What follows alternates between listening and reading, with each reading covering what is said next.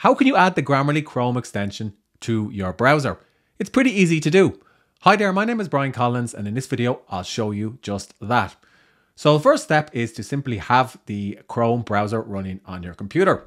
Now you can install the Chrome extension for Grammarly in one of two ways. Your first option is simply to search in Google for Grammarly Chrome extension. Then the results should pop right up below the add section on the Grammarly website. And this will give you a green box that you can click on to add it to Chrome.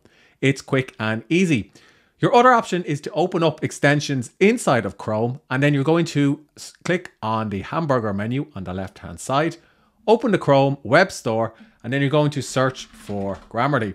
And again, just make sure you have selected the official Grammarly Chrome extension and not an extension created by somebody else. So once you've done that, you simply click Add to Chrome. You'll get a prompt or a pop-up and simply click Add Extension.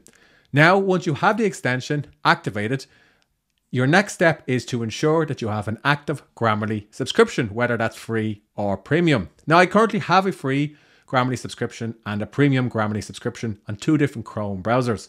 But for the purposes of this video, I'm using the Grammarly premium account. So I'll simply navigate through these steps.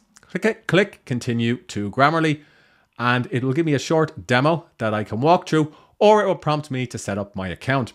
I've already set up my account prior to recording this video, but if you haven't set one up, you simply just need to put in your best email address or log in with your social profile or Google.